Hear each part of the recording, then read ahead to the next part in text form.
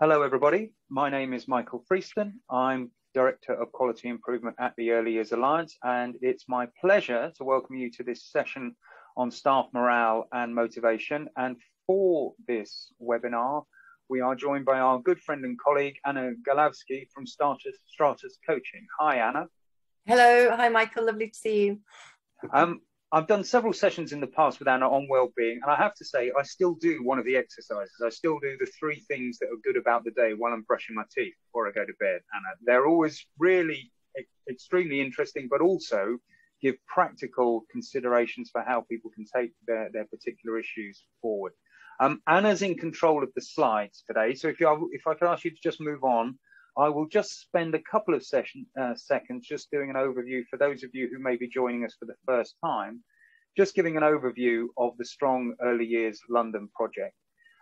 It's a 10-month programme funded by the Mayor of London, being coordinated and worked in partnership with all 32 boroughs across the capital to try and support the business skills, capacity and development of PVI providers, nurseries, preschools and childminders as we try and recover from the pandemic. Next slide, please. There's a website which will give more information about the programme and its activities. It's hosted by the London Business Hub, and the link, when you get the slides tomorrow, please don't spend a great deal of time trying to write all this information down. We will circulate the slides to everybody who is registered for this session tomorrow. And that blue line is a live link and will take you directly to our page on the website. We're also delivering a series of webinars and Business Connect online training sessions. And also, importantly, we are now at the phase of being able to offer one-to-one support to settings. So on a range of topics, which are listed there in terms of budgeting controls, marketing, all those elements which will help secure the sector going forward in London as we come out of the pandemic. And if you wish to register your interest to find out more information about the one-to-one support we can offer, do please send Jonathan, who's on today's session, an email to register your interest. His details will come up at a slide at the end, as will mine. And so if there's any further information you'd like about the project as a whole, just please feel free to get in touch with us via email. Thank you, Anna. Thanks, Michael. I'll say no more. Over to Anna. Thanks, Michael. So very warm welcome to everyone. It's lovely to see some familiar names and faces, and obviously a very warm welcome to people who may not have attended one of the sessions that I've done with the Early Years Alliance previously. As Michael said, my name's Anna Golawski. I live down in Brighton, and I do lots of work around, particularly around sort of like wellbeing in organisations, and that kind of covers morale and motivation. So there is definitely a link there, and that's particularly the topic that we're going to be having a look at today, because what we're noticing for a lot of organisations, and not just early year settings, is that we're going through lots of change at the moment, and this is having impacts on people, you know, whether it's getting used to hybrid working, going back into the offices again, getting used to new routines. Everyone seems to be impacted in some way. Obviously, being humans, you know, we all respond to things differently. So some of this in the slides that I'm going to go through with you may be more relevant to your particular settings or individual circumstances. So there's 2 parts really to the session today. The first one is going to be looking at morale and engagement, because I think that's a really important topic to consider as we're sort of transitioning back to, dare I say, normal yet? I still feel it's still, even now, slightly too early to say back to normal. And then I really want to have a look at motivation with you, because motivation is something that we're hearing a lot from organisations. You know, how can I keep my staff motivated? You know, going through lots of challenges, lots of changes. You know, still things are still very uncertain. You know, what is motivation? So going to go through some of this stuff with you. It is interactive, so there's a couple of points where I might ask you a couple of questions, so please feel free to answer those in the Q&A or the chat box. I can try and keep an eye on both of them. Alternatively, if this is your lunch break and you just want to sit back and listen, that is also absolutely fine as well. Don't feel that you have to participate. And as Michael said, the slides will be available for you after today's session. So morale, what is morale then? It's something that we hear, quite a lot in organisations, all sorts of organisations. It's defined as the overall satisfaction. It's it's the culture of the organisation. It's the outlook. Are people looking forward to things? Do they feel positive? It's the feelings of well-being that an employee holds in the workplace. So that's why, it's very much linked to mental health and well-being. And in other words, it's about how satisfied they feel when they come into their work environment. Do they feel comfortable? Do they feel confident?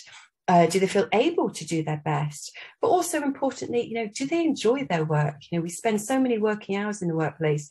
We want people to come and enjoy their work. It doesn't mean it's always going to be easy, but we want people to enjoy things. We want people to be loyal to us. We want to build up those long-term relationships with our people.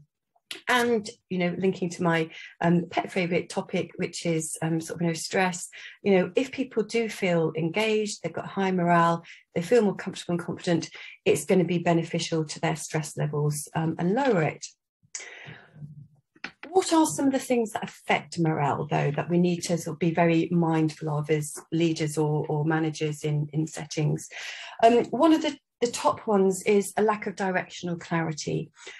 People need to have some kind of certainty. We want to know what's expected of us. We want to know what we're supposed to be achieving that day, that week, that period of time as well. So setting clear expectations is really important. Burnout is going to affect morale. If people are exhausted, if they're run ragged, that's going to affect their morale and their engagement and their happiness levels. Poor leadership, that shouldn't say microman, that should actually say micromanagement. I do apologise. But, micromans might affect morale. I don't know. But it's if people don't feel that they're, treated as adults, they're not empowered, they're not trusted, if someone's always checking over them or they haven't got a very good leader, that can affect morale, So it's about being aware of the shadow that we cast. Not listening, big one that can affect morale. If people don't feel listened to, if they're not being heard, it can really impact on them. And as I always say to people, we have 2 ears and 1 mouth, and we should use it in that proportion. Other things that affect morale, bizarrely, is when they feel that their leaders or managers are avoiding tough decisions. People, need to know that, people have got their back, their leaders and managers have got their back. And I was doing some work for a train company a few years ago, and morale was seriously affected by the onboard crew because there's one person who really wasn't a team player and nobody was very pleased with that person. It was affecting morale. But what really added to the situation was that the manager in charge wasn't doing anything about it. They weren't stepping up and having the conversations. And that was affecting the morale more than the actual person itself.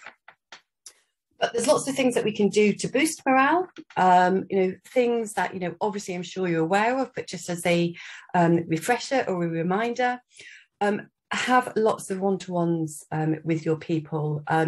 Have these on a frequent basis so that we can check in to keep an eye on how people are feeling. It's that whole adage, an ounce of prevention is worth a pound of cure. But, unless we have these conversations, we're not going to know how people are feeling and what's affecting our teams. Give people and employees the tools to ask for feedback and provide you with feedback as well. And I think this is sometimes quite hard for leaders and managers to do, to be vulnerable and to accept feedback from people. But one of the key things is, if we are asking for feedback and expecting feedback from our teams, making sure that we're acting on it as well. There's nothing worse than, being asked for our inputs and ideas and suggestions, and then none of them are ever acted on. You just, what's the point? Why bothering asking for me?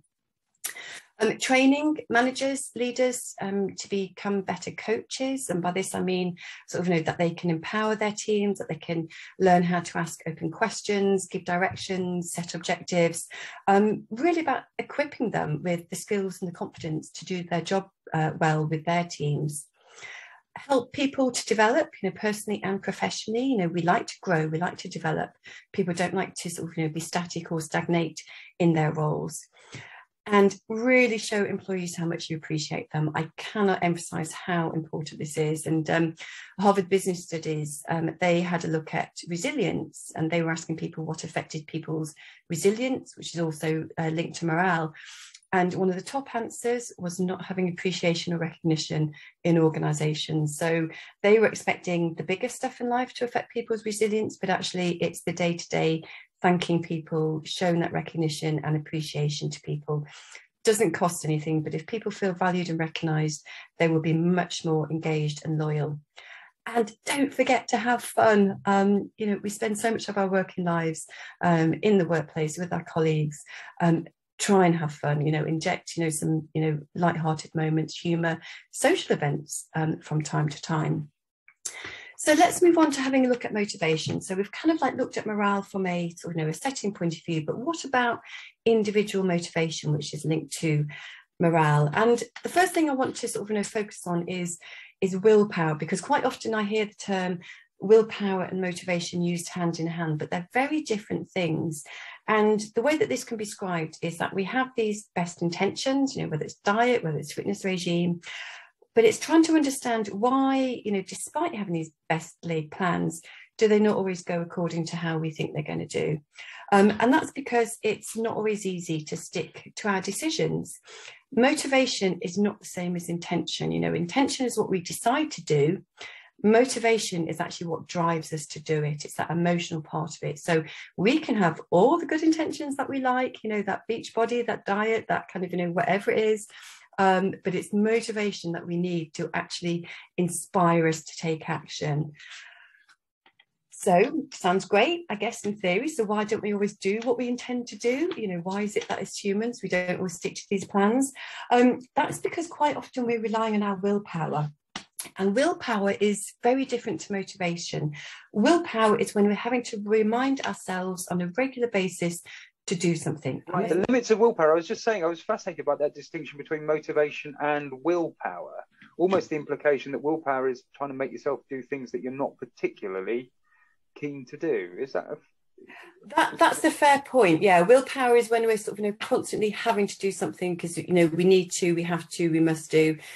We tend to have to remind ourselves on a regular basis, you know, must do this, must do that. It's really hard to muster up that willpower when you're tired, you know, when you've got lower glucose levels, and also when we've gone through lots of decisions where we've been testing our willpower. So that's why sort of, you know, our favourite sort of, you know, Starbucks and Costa Coffee, very clever, because, you know, we go past all the big cakes and it's like, no, I'm not going to touch the big cake, going to avoid those, going to avoid those, going to avoid those, going to avoid those. Then you get to the till, you're just about to get away with it, and that's where they've got the flapjacks and the little biscuits. They say, oh, I'll just have a little one. So that's where, you know, the willpower lets us down. It just takes up a lot of time and effort. So what we really want to get to is motivation, and this is the from the Latin to move. You know, it's being eager to act. You know, we want to do this stuff. And the value of motivation, you know, particularly in a business context or in a settings, is that it is really linked to staff engagement and morale. It's also linked to that discretionary effort. So this is going the extra mile that people are more likely to do if they feel motivated because they want to do a good job, whether it's for the, you know, for the children, whether it's for the colleagues as well. On the flip side, demotivated staff are more likely to work to rule. They'll do the minimum, they'll come in, do the bare minimum that's required, and then they're going to go home. And they're also more likely to leave the organisation sooner rather than later. So what I want to do is just to ask you to think about what motivates you, because it's very individual, it's very personal. And if people would like to share some of their thoughts either in the Q&A or the chat box, that'd be wonderful. But what motivates you? You know, what helps you get up and out of bed and go to work or whatever it is that that you do? Money. Money. Thank you for your honesty and candour, Medea. Children, Sharon, and being valued. Being valued, yeah. Yeah, knowing you're helping others. Yeah. Yeah, these are really lovely things. Yeah, absolutely. Interesting one about money, actually. And there's also another one, helping other people. And hold these in your mind, because we're going to come back to these in a moment. Money is a really interesting one, because I think you know, often we think that money is going to be like the number one motivator for people, but as we can see there, yes, it is important. We all need enough money to live on and to survive, because people are worried about money, you know, that's going to affect their performance. But we can see so much of the other things that have come into the chat box are security, you know, the staff, the teams that we work with, you know, the purpose and stuff like that. Knowing that we're there for our staff, encouraging them to learn as well. You know, these are, you know, fantastic altruistic things. Just having a look in the Q&A. Oh, so your passion for early years as well. Yes, and trying to multitask, look in the Q&A and the chat box as well. Apparently someone has raised a hand. I can't see the participants. I need to try and unmute in that situation.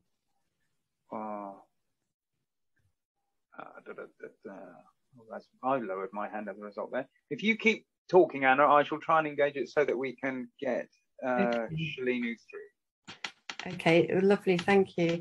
But as you know, as we can see, there's so much more to motivation than just money. Money is a motivator for, you know, for a certain extent, but above and beyond that, it's quite limited.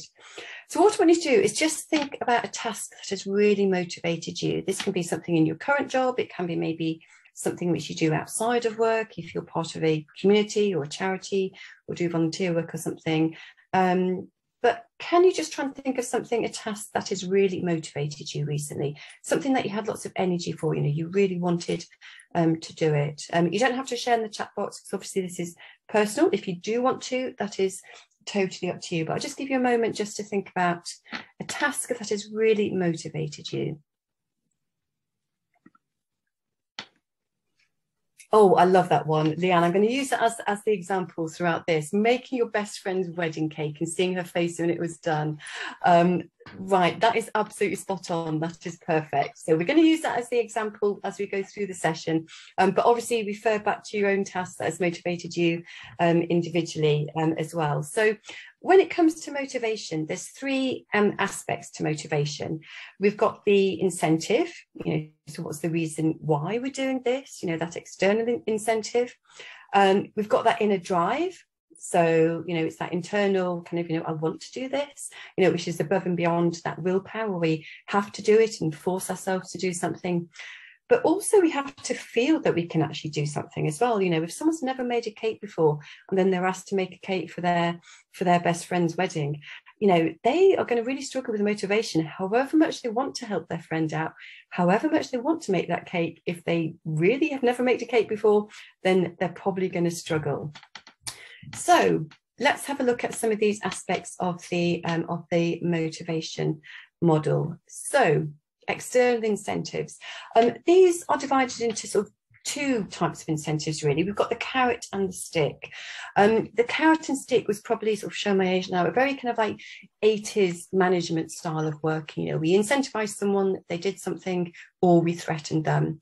But, you know, it still kind of happens today to a certain extent. You know, that incentive can be, you know, because we want to have more money, we want a promotion, we'd like a pay rise, or there's kind of like a bonus or something. It might be power, again, sort of, you know, promotion, prizes, admiration, or just praise and feedback as well.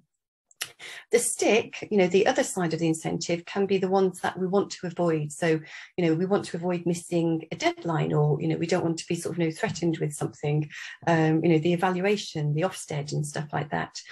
So this is the incentive, the external incentive that we have. You know, so it's either something that we want to achieve or it's something that we're trying to avoid. So just going back to, you know, the task that motivated you, what was your external reasons for it? You know, so thinking of that.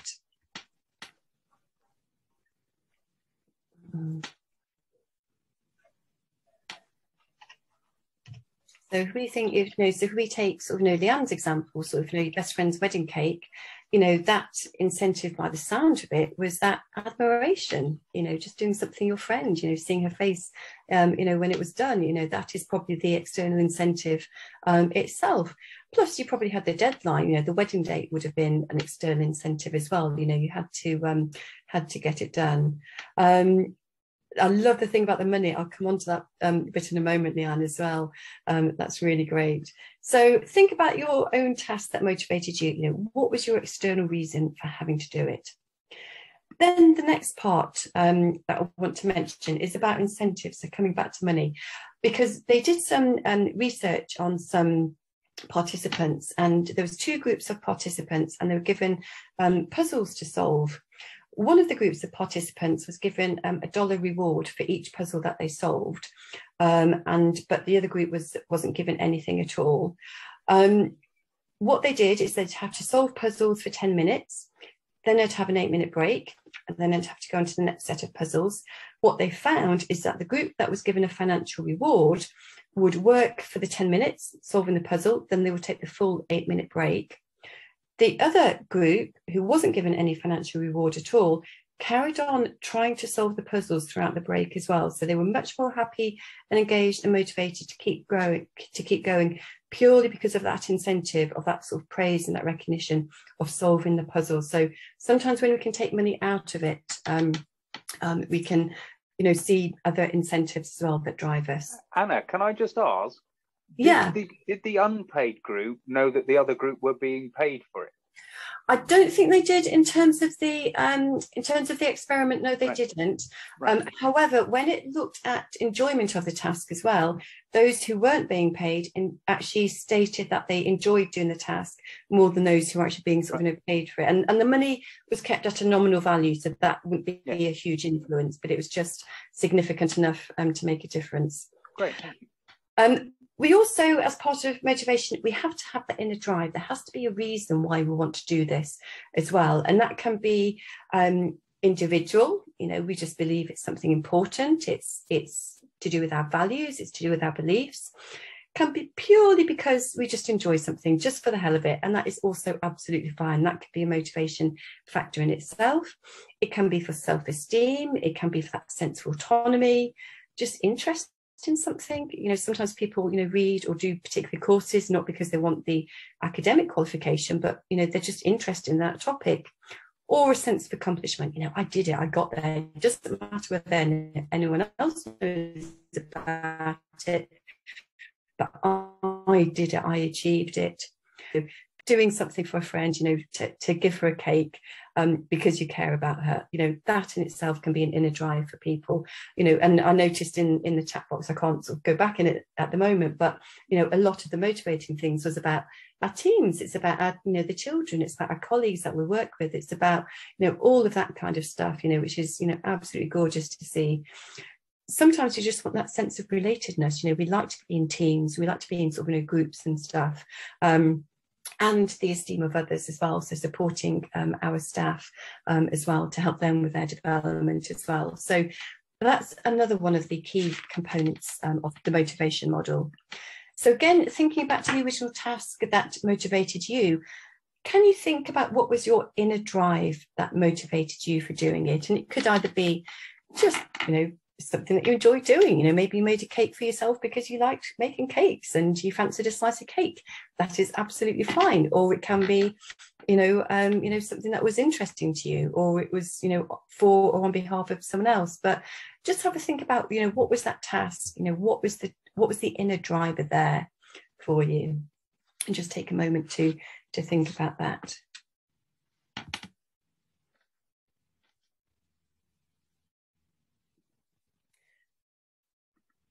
And then the third component of the motivation model is that ability to succeed, you know, because it doesn't matter however much we want to do something, if you don't feel that you've got the confidence or the ability or able to learn the skill in order to do it, that's going to hold us back, and that's going to stop us feeling as motivated.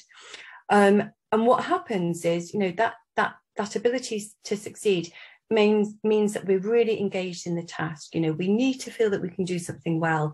Again, this is very much linked to stress and pressure, because if we don't feel that we're going to do a very good job and we're going to be evaluated or get negative feedback, it's going to stop us going forward and wanting to try things. I love Leanne's then. So sticking with the cake example, as you can tell, I quite like cake. It was a sense of achievement to know I could accomplish it. You had never made a cake in your life. I am so impressed, Leanne. I think that is just absolutely amazing.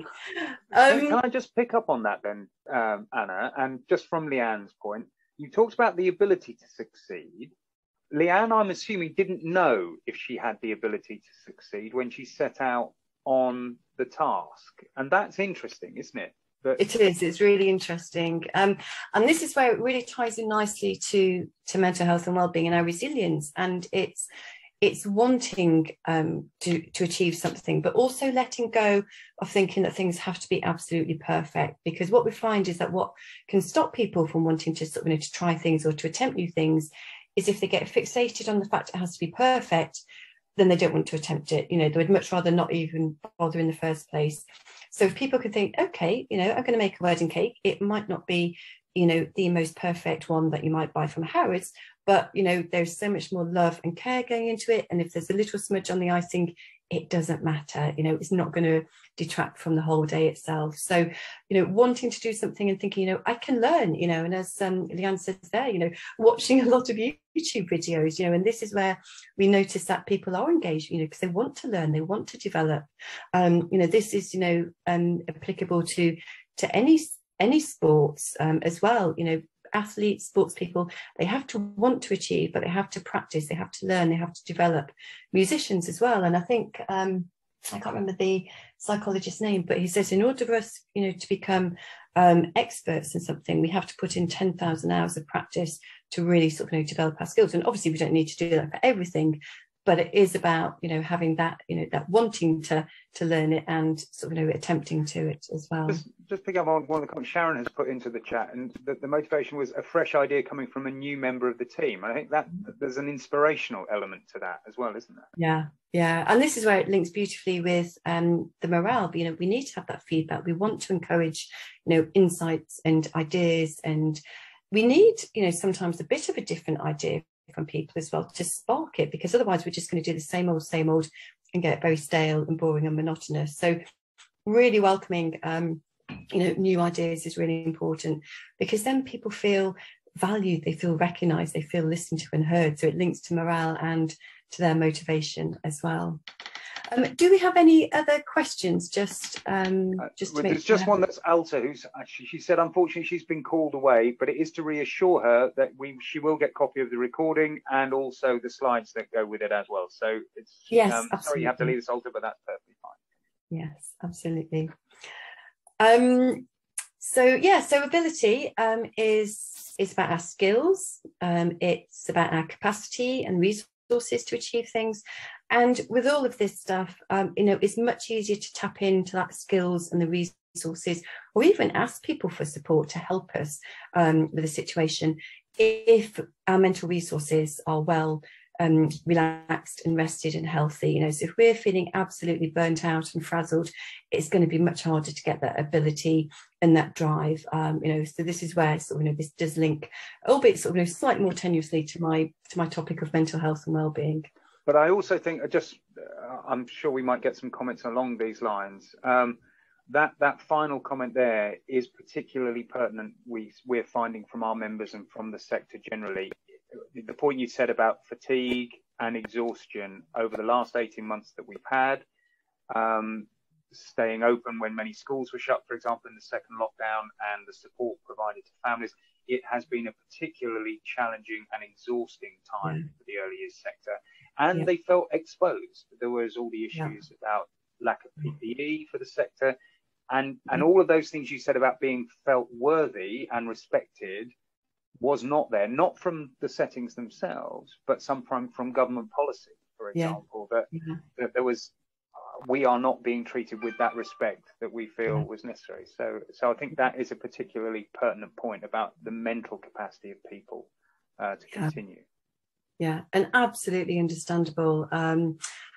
In addition to this session, I am doing various evening sessions with Early Years Alliance. So I'm happy to share those details with yourself and Jonathan if other people haven't received details of those, which is looking at how can we look after ourselves, because it is so important. We can't have motivation if we're not, starting from a good place in the first place. The top athletes, they have to be physically fit and healthy to be motivated to achieve the best that they can do. If they're ill, suffering from aches, pains and stuff like that, they're not going to be able to succeed however much they might want to. So it's so important because we use our brains totally. And this is why things, rest, restoring, recharging our own mental batteries, switching off as much as we can is so fundamental. So thinking back to your task that motivated you, what were the skills and abilities, that you used to achieve it? So with Leanne's case, she did lots of research, lots of YouTube videos, so self-taught. I suspect there's quite a bit of practice before you did the final cake as well. Maybe talking to your friend, did she have something in mind that she wanted, something that you could work towards as well. But again, if you wish to share, that'd be fantastic. But again, if it's just a personal one, that's also absolutely fine for you to reflect on. So think about, your skills, your abilities. What were some of the resources that you used to help with your motivation? I've just had a question in from Sharon. I'm sure she won't mind me using her name, Sharon, on this, and it's almost a challenge back to us. How do you muster up that sense of feeling like you can succeed, especially when you're dealing with health issues, managing low income, and that level of exhaustion? There is a real tension there, isn't there? Yes, there is, absolutely, yeah. The fact that you recognise that you've got lots going on, is really important as well, because I think, sometimes we don't appreciate how much we're dealing with. I like to talk to people about their stress container and think about all the things that they're dealing with. This might be the little day-to-day things, or it can be the bigger things, such as the low income and the financial worries that might go with that, or the health issues. I think having really good support networks can help us, having the friends and family that we can rely on, good working colleagues, but getting lots of feedback from people as well to build up that the self-confidence and the self-esteem as well. But this is where praise, recognition really ties into it, but getting lots and lots of support, whether it's the practical things, for the health issue, or financial support as well. But it is a big one. One of the things I heard recently was that 1 in 5 calls to the Samaritans over the past 12 months has been for people in financial difficulties. So it's incredibly common. There's a lot of people struggling at the moment. But support, feedback, recognition, I think, are really important as well. And I am sorry.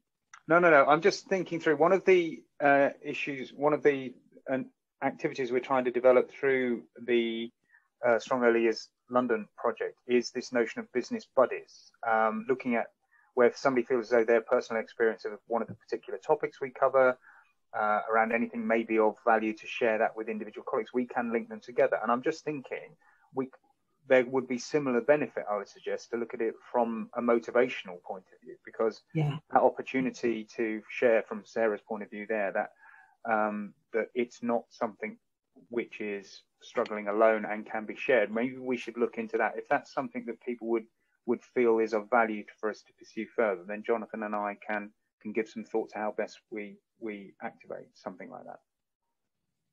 Yeah, that's wonderful. Thanks, Michael. We also need to be mindful of pressure when it comes to motivation as well, because we need a certain amount of pressure, but we need the right amount of pressure. And that's going to vary from all of us, because again, we're all unique and we're all different. Mental challenges stretch our abilities, and that in itself can be motivating, and it can make us feel more capable. So what we find is that as the pressure increases, our performance goes up. So we need a bit of a deadline, we need something to aim for, to work towards, because otherwise we just become bored, we procrastinate, the task fills the time available, whereas sometimes, when you're busy, you can actually feel that you're on a roll, as long as we're not being pushed into high stress and anxiety. So when we're giving people direction and deadlines, it needs to feel that it's achievable and manageable for that person. It may be that every now and again people push themselves and they go the extra mile, but we don't want to be pushing people continuously to the point of burnout and exhaustion. And I guess that's why we're seeing so much of it in education, schools, colleges at the moment, early years alliance nurseries, NHS. People are exhausted. They've been on that optimum performance for a long time now, and we need to pause and recharge at the moment. So just bear in mind the link towards pressure and motivation, because what we find is that the more motivated we are about something, the more caring we are about it, wanting to do a good job, either for ourselves, for our colleagues, for the children that we're working for, it can lead to stress as well, because it's really important to us. I think that's a really nice diagram to actually share with your staff, isn't it? And to ask them to locate themselves on that parabola. Is that the phrase? I'm not quite sure what shape that is. Where they would put themselves regularly or at times, just to get a sense of where they feel they are. Yeah, because a lot of this is having the insights and the self-awareness. What motivates me. What do I believe in? What's valuable for me? What are my skills and my abilities? What's my pressure like at the moment? Am I tipping over, into too much pressure, or am I, just about the right kind of amount? So yeah, I think it's a really useful one just to have a think about and think, whereabouts are we at the moment? And then what can we do? So if we are a bit, bored, swanning around, which I doubt anyone is, then how can we push that up a little bit? But, if we are noticing people are, going over the other side of the optimum performance, then what support can we put in sooner rather than later? And then what happens is we get what we call the flow. This is when you're in the groove, in the flow. Things feel easy. We're not forcing ourselves. We're not having to rely on our willpower to remind ourselves to do something. We get up and we do it automatically because we want to. There's the clear external incentive, the reason why we want to do it. We've got that inner drive, and we feel that we've got the ability. Even if we're stretching ourselves and learning, new tools, new experiences, we still feel that ultimately we can achieve it. And this is when we're going to be most engaged. This is when our morale is going to be higher. This is when we're going to be in our productive state. We're getting things done. Also, things don't seem to be quite as exhausting then. When you're really struggling to do something, it's amazing how much more tiring things can be at times. So how can we boost motivation then? Thinking about either ourselves or for other people around us. So first thing that you need to do is to figure out which of those factors is missing. So is it the external incentive that's missing there, the carrot or the stick? Is it the inner drive? You just don't want to, or you can't really see how it's going to help anyone else around you. Or is it the ability? Is it that, I really want to do this, but I just don't think that I can. I'm no good at making cakes. I'm never going to be able to watch a YouTube channel and learn how to make a cake. So those are the three things that need to be aligned. And then we can go through, if you go through which one is missing, then it's easier to identify motivation. In terms of boosting motivation, increasing our abilities can make us feel more motivated. So practicing things, learning new skills, but also seeing our improvement, so recognizing when we're improving in things, because that gives us that sense of accomplishment, and it becomes a bit of a virtuous circle. You notice that you're getting better at something. You think, I want to try this again, and it becomes better and better. Working towards goals. We like a deadline, we like a goal. It can help us stay motivated, and particularly if we know what's expected of us. Completing goals, there's nothing like ticking off stuff on your to-do list that can give you that sense of accomplishment and confidence as well, and can really boost that inner drive as well. It kind of like gets us going. Bargaining with yourself, so rewarding yourself, for the little tasks, building those rewards, recognizing yourself, particularly if it's something that you're doing that maybe not immediately or obviously visible to other people as well. But, having those little rewards, whether it's just like, right, I'm going to get this report done, and then I'm going to treat myself to a cup of tea and a slice of cake. You see, I told you I like cake. It can just help you stay motivated. And having a sense of choice. We don't like always to be told what to do and how to do it. As humans, we like having that sense of choice, that autonomy. So choosing, you know, how we do something to pursue a goal can be really effective. So again, this is where leaders and managers need to be careful that they're not micromanaging people and telling people how to do their jobs.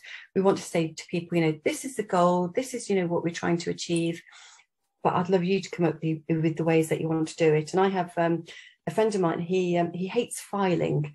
You know, his thing is that, you know, he knows he needs to sort of keep his files all together because he runs his own business, but he hates filing. So the only way that he can make it a bit more enjoyable and have a bit more motivation for it is by naming his files by animal type.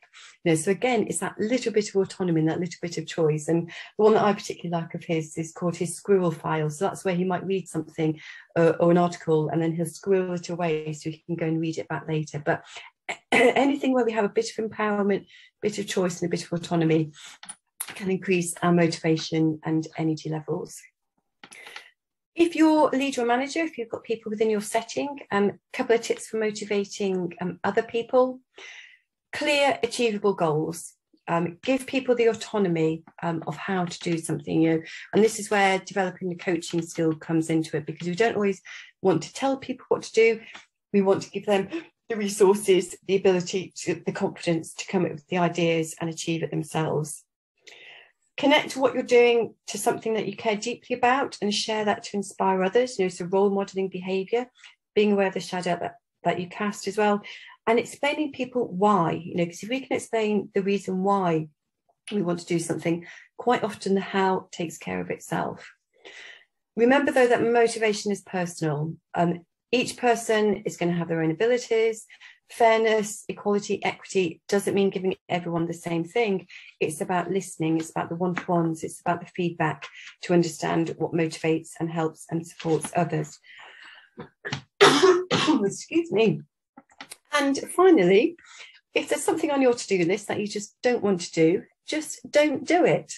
And if at the end of the day, you cannot bring yourself to scratch it off your to-do list, deep down hidden somewhere, there probably is a bit of motivation, you know, so you need to go back through those factors again and find out, you know, which of those motivation factors are there, which is missing, if you absolutely can't take it off your to-do list. Is that when you, sorry, I am going to share with you my contact details there. Sorry, Anna, I was just on that slide there. Is that where willpower then comes in? If your motivation isn't there to do it, that's when you pretty much have to rely on. That's when you would have to rely on willpower, yes, which is tiring. You know, so yeah, you know, quite often we find, yeah, but I can't just take it off my to-do list. It's like, well, there's hidden motivation somewhere. You know, sometimes it's about trying to tap into it. You know, just think, you know, okay, you know, I've got this on my to-do list. I'm really struggling to get going. Is it that I need a bit more of a deadline? Is it that I need to have someone who's going to notice and actually recognise this? Am I doing this for the benefit of someone else, even if it's not going to benefit me directly? So kind of like go through the model. And, you know, if you can't, you know, take it off your to-do list, there will be some kind of like motivation somewhere. If not, you may have to rely on your willpower, which is going to be a bit more exhausting, but not impossible. Great, thank you. There's my contact details. So if anyone does want to have any sort of, you know, follow-up questions, because I realise this is a whistle-stop tour of morale and motivation, but I'm going to hand back over to you, Michael, for your part of the session. Thank you, Anna. That was fascinating and well picked up again after our slight technical hitch there. Thank you. It was strong motivation to pick it up from there, if I can just make the link. And also just to remind colleagues that we will be sharing these slides. And so part of the information you'll get over the next couple of days is further sessions that are coming up through the Business Connect processes under the Strong Early Years London programme. You'll see them listed there. As ever, we are trying to do different times of the day. This is a lunchtime session, but there are some morning ones there, etc. And also Saturdays are being introduced for those who feel appropriate. All of those links are live when you receive these slides, so you'll be able to click straight through and register your willingness to take part. Thank you, Anna.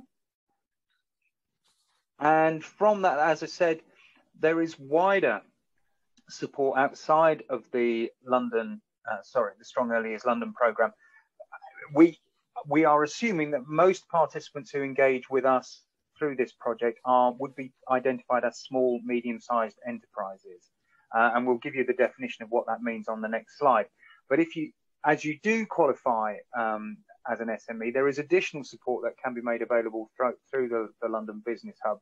And the information will again be on the slide you get, and you can link through to the advice from business advisors, up to 12 hours of free business support, which I think is a sizable amount of support that comes from the GLA through the ERDF program. Next slide, please, Anna. And finally, as I said at the beginning, if you need any further information, you'd like to find out more about the program itself, or to register your interest in engaging with some of the one-to-one support that we can offer for you directly for your setting or for your provision if you're a childminder, do please drop a line directly to Jonathan or myself with the details listed there, or we now have a dedicated phone line if you'd rather talk to an individual rather than just give some information about what areas of support you're interested in, and we can help work through how we can possibly be of best help towards you. So it's a new service that we've been able to develop over the last month or so, so please do take advantage as early as you can to see what we can do for you. I think, Anna, in your control of the slides, is that the last one? That's the last slide, yes. And so I'm happy to take any sort of questions that we've got for the next. That, as I was going to say, if there are any other comments, questions that people wish to raise now, please do so. Otherwise, as Anna has said, she's very kindly made herself available directly through those contact details if there's any issues you wish to pick up. But for those of you who have joined us in your lunchtime, in your lunch break, thank you for doing so. So I'll just, a nice quote from Leanne, and she'll provide the cake, Leanne. Yeah, I know. I'm going to make a note of her contact details. Claire saying many thanks. I share your thanks for that. Thank you very much for the session, Tracy. It's delightful. If there are no questions, we don't artificially extend these to fill the full hour. We're grateful for the time you've chosen to spend with us. Do please follow up with any issues that you want through those contact details. It just remains for me to say thank you to all of you for joining us today. My thanks to John for his technical support, especially when things went a bit pear-shaped there with the connection. Kept me sane. And for Anna for being as brilliant as ever and so well informed and accessible. And it's a delight, and I would invite you to enjoy the rest of your day with full motivation. Thank you very much, everybody. Bye-bye. Thanks. Take care. Bye.